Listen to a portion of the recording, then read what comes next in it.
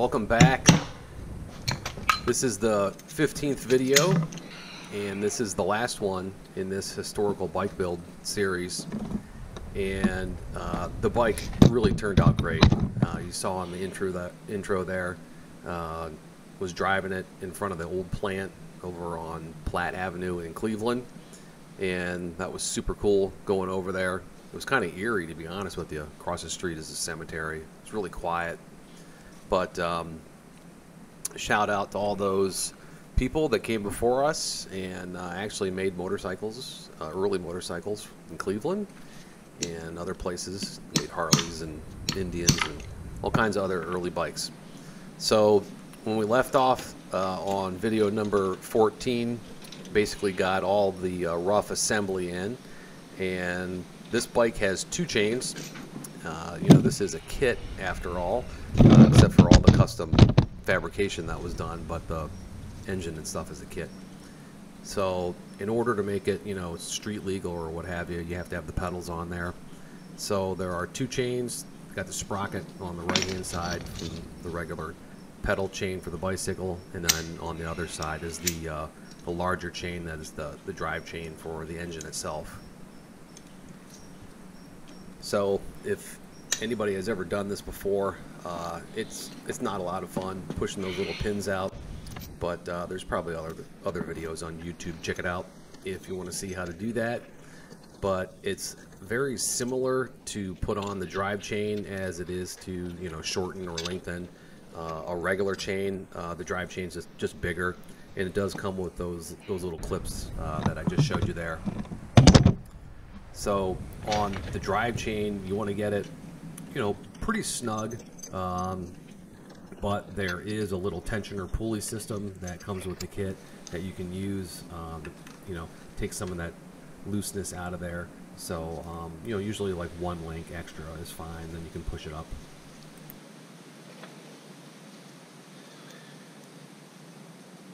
Clip. So there's that extra little clip, that link system that comes in there, and it's just like a little, kind of like a little Pac-Man looking thing, and you literally just click that on the one side, and that creates the bond for the link on the chain.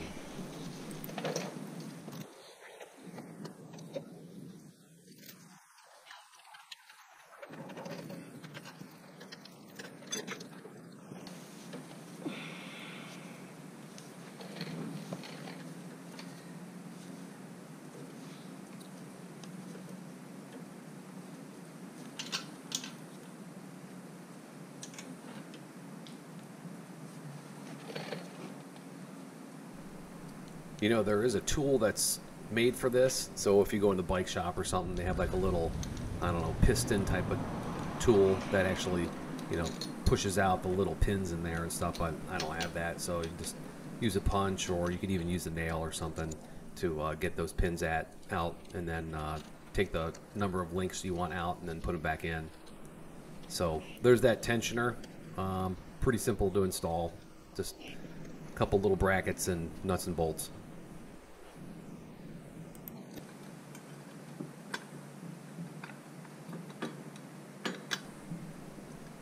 This front muffler gave me a little bit of a hard time. It was actually too long, and the front of the muffler there where my fingers are was actually rubbing up against the tire. So I had to heat it up and bend it back just, you know, a few degrees so there would be sufficient clearance in there. And I just did that with a couple of you know, plumbing propane burners.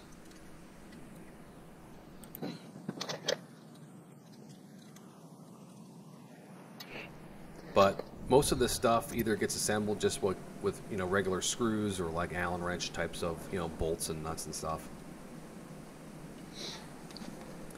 So here's the accelerator, the throttle, and this is a kind of a neat little system. There's a little pin right inside that ring right there, that donut, and you actually have to drill into the handle, and then the little pin goes inside that little handle, and it keeps it from spinning around and locks it in place there.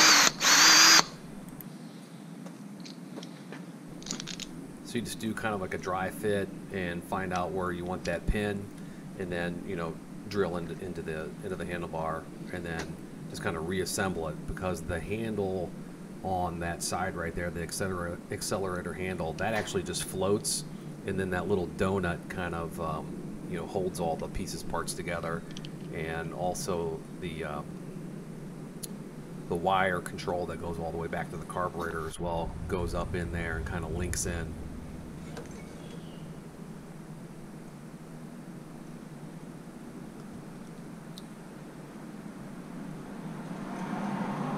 But that's all held in place by that little hole and a little pin in there, and then there's a couple nuts and bolts.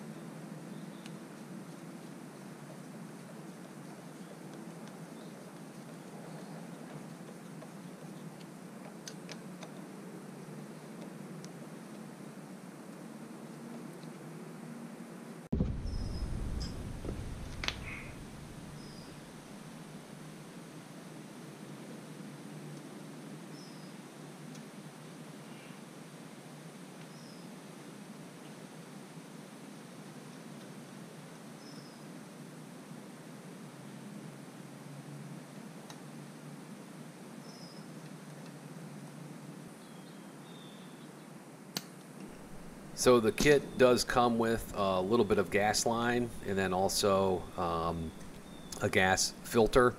I did buy an extra little petcock there, and this is a right angle one, just because I custom made this gas tank. But it's pretty cheap, I don't know, $3 or something like that off of Amazon. The kit comes with a straight one that usually comes off of the standard gas tank that comes with the kit that I didn't use. But you know, that's just, you know, standard gas line that you would use. I think even for like a you know, a mower or a weed eater or something like that. So you can match up the diameter pretty easily just by going to like Home Depot or like AutoZone or something if you need some extra line. But it's pretty simple. You just you know, plug and play that and then cut it to length. And I like to just use a little bit of zip ties just to, you know, zip tie, give it a little bit of extra mechanical bond.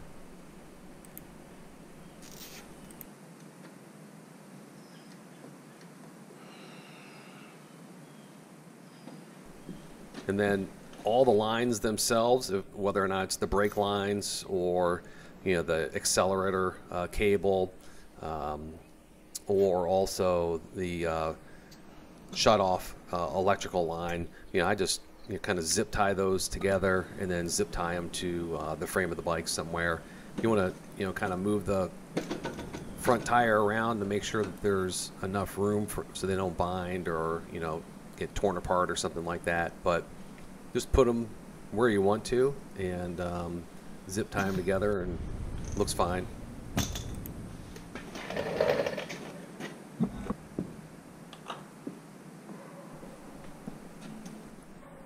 So we're getting closer now.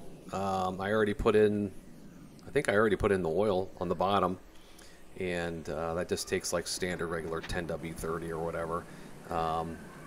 And then filling up some gas in the tank, and I think we're getting pretty close to starting the engine soon.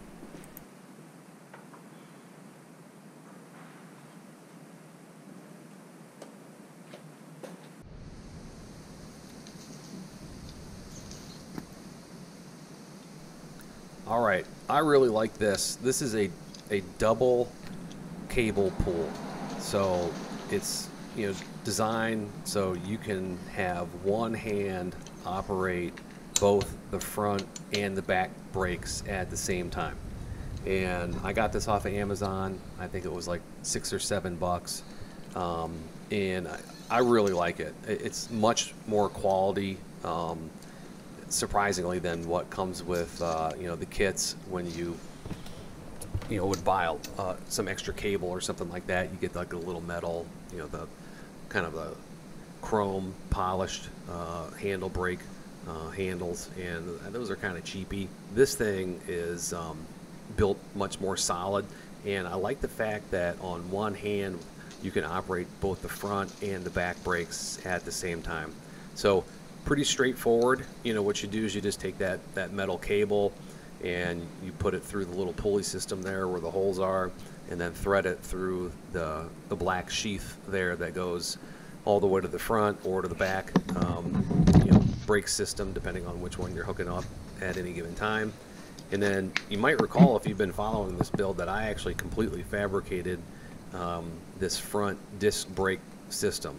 This bike did not have at all any connections whatsoever, so all that was completely fabricated and then welded and then bolted on into place. Took a little bit to figure out exactly how that was going to work, but I like it a lot.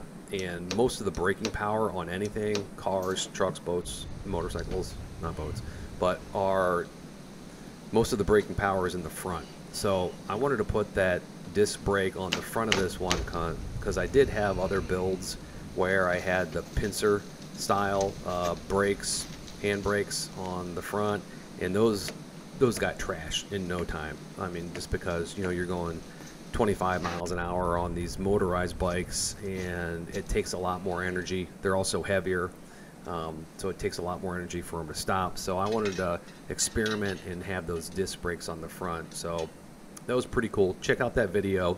It was early on. I think it was, I don't know, video 4 or 5, something like that, where I fabricated the bracket and everything for those front disc brakes.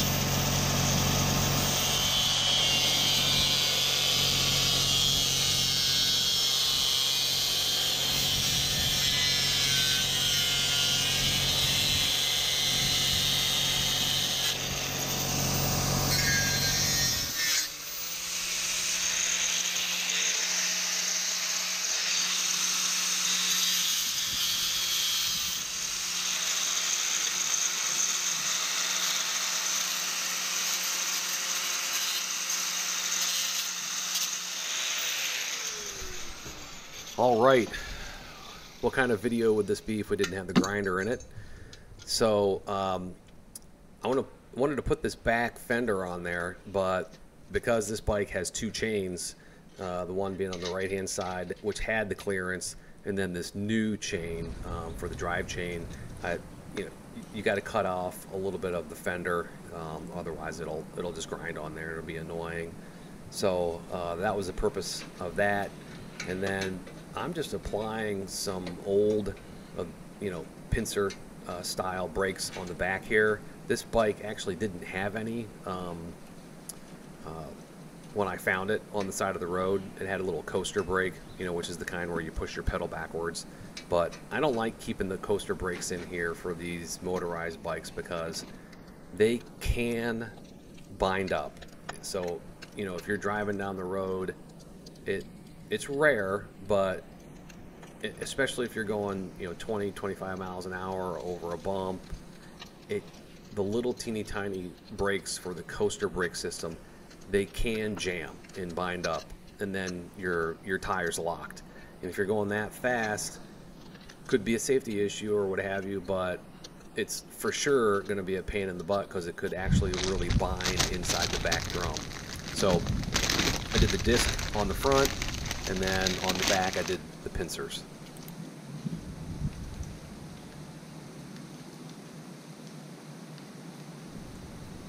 So, running the cable to the back brakes is, real similar to running the cable on the front. It's just longer.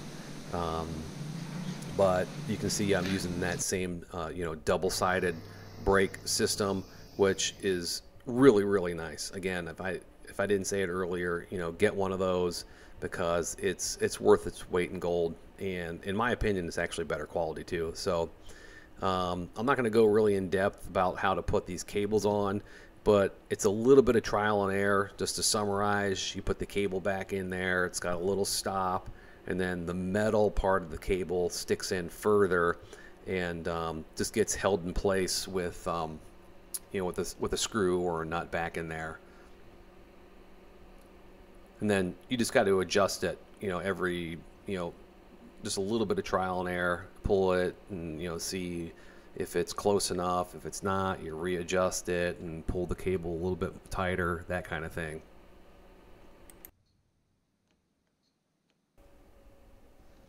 So you can see there in operation, on the one hand, it's perfect. You got, both the front and the back brakes working at the same time. And check it out. See how they're actually squeezing the front and the back at the same time? That's perfect. I like that a lot.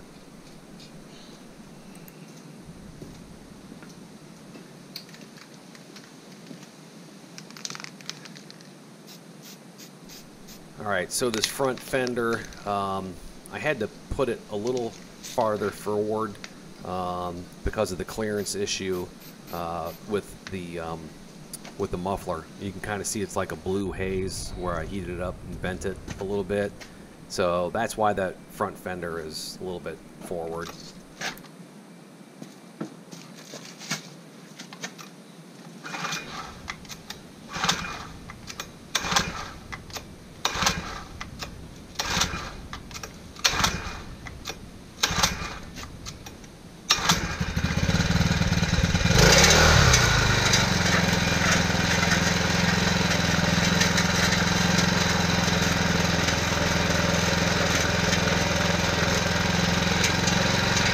I actually had to go back in and trim that back fender just a teeny tiny bit, that little teeny tiny there of the drive chain kind of hit it just a little bit, so I had to get the off-pin one and grind it back out, grind down a little bit more tolerance for that back fender.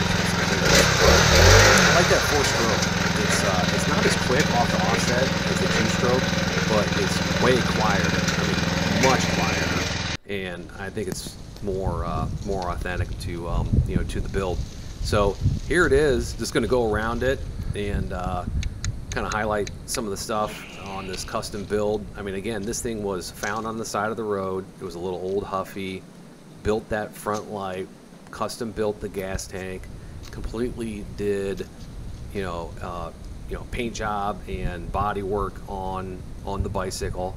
And the bike was actually a girl's bike, so we relocated the top one of the rails from the girl's bike to a top rail. Did a custom brake job, fabricated the brake system for the disc brakes in the front, installed the engine itself, relocated the seat to hang back, built a support system from it from an old chisel. That was kind of cool. There's a video on that. And I mean, look at that carbide light. That is a custom made carbide inspired light on there. Super cool. There's another video on that in the series as well. And like I said in the earlier parts of the video, my wife made that brown leather. There's the dual brake system. There's the front calipers with the disc brake system.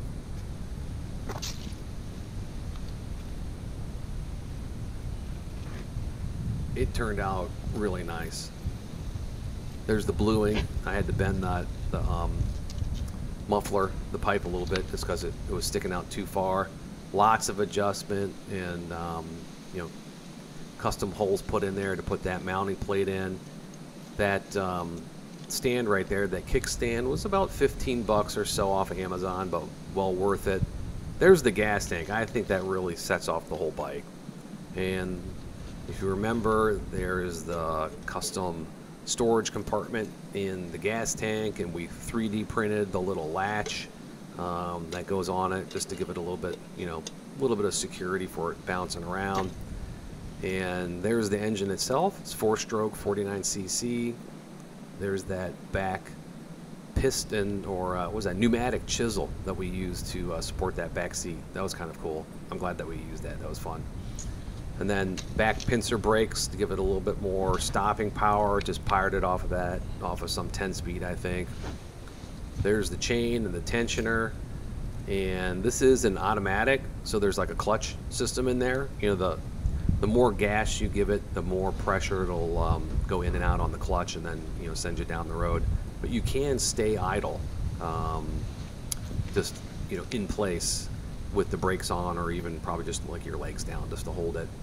So, other side of the gas tank, my wife and daughter made the Cleveland sign on their Cricut machine, and then there's the filler part. That's just you know, 3/4 inch cap from the plumbing department of Home Depot. There's the petcock,